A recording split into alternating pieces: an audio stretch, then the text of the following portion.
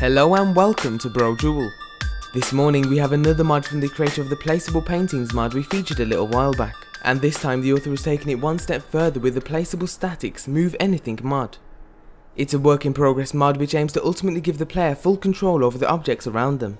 You can grab, move, store, buy, place, rotate and nudge any furniture or static items, which works great alongside the recent release of Hearthfire and pretty much any and all player homes in the vanilla game, all from mods.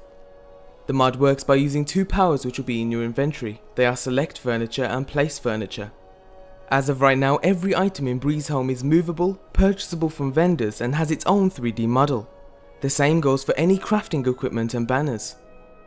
The select item spell works in a very simple way. You select a static item like a bed and then choose to pick it up. The bed will then be added to your inventory. You can then drop the bed and drag it around like any other item. You can also click on it to make more precise changes using the menu.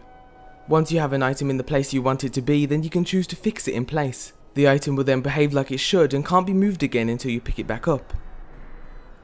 The author plans to continue making 3D models of certain objects and furniture, but for the items that aren't ready yet you can use a select spell and add any item to a buffer.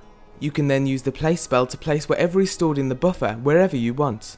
It's slightly more difficult to position items that don't have a 3D model, but you get the same end result.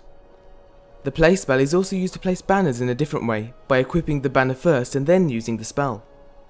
Overall, we like the methods used by the mod. Instead of adding more menus to items, the mod sets an object into a new mode for movement and then switches it back to its original state when finished, which makes things a little cleaner and easier to use. The mod does take a little getting used to though, but once you get the hang of things you'll be redesigning entire rooms in a matter of minutes, and it really adds a personal approach to owning a home in the game. And that's the end of today's spotlight. As always, remember to leave an endorsement if you enjoy an author's mod, and thanks for watching.